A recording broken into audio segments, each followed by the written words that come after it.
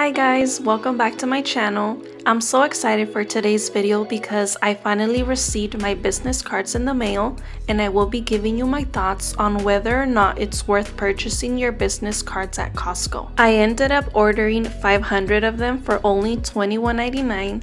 That's about 4 cents per card. Unfortunately, they don't have the option of ordering less, so that is one of the downsides of buying them at Costco, but I did love that it was free shipping.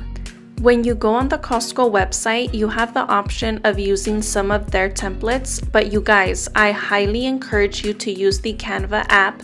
It's such a great tool for your small business. I simply entered the dimensions stated on the Costco website. You have the option of using the landscape or portrait design.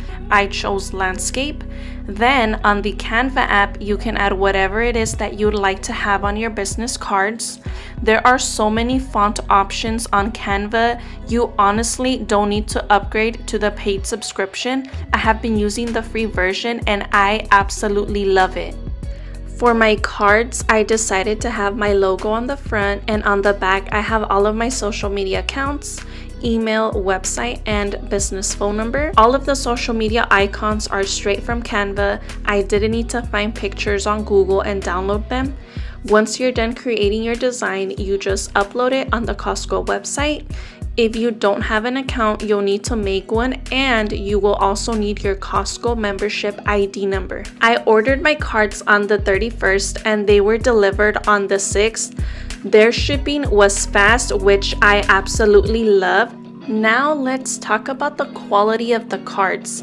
I honestly thought that the cards were going to be cheap because I was like, oh wow, 500 cards for only $21.99. What's the catch?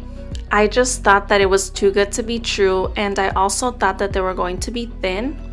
Before ordering my business cards, I would actually make thank you cards at home on my Cricut machine by using the draw or write feature. They were very basic. I ordered the cardstock and envelopes on Amazon, but I realized that it was much cheaper to order some because the cardstock and envelope was 9 cents each, and that doesn't even take into account the cost of the Cricut pens.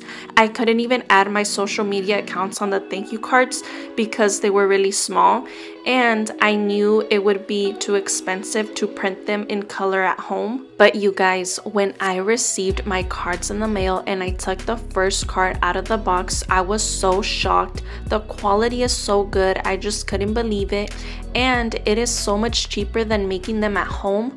This saved me so much time and money. If you have a Costco membership, I 100% recommend for you to get your business cards at Costco.